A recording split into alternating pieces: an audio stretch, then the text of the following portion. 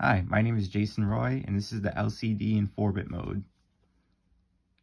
As far as how this is different from 8-bit mode, where 8-bit mode used all of these pins, header pins over here, 4-bit mode only uses half of them, as well as eliminating the need for this pin right here, the RW pin. Overall, it functions the same way, just with less pins used, making it more efficient in a sense.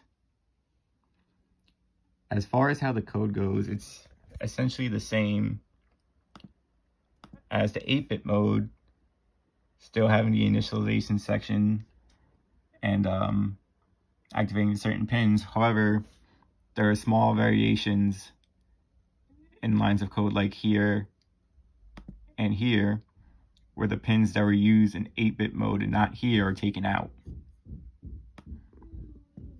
And there are also other small variations like this line of code right here that accounts for the fact that we're not using all 8 bits in the LCD, only 4.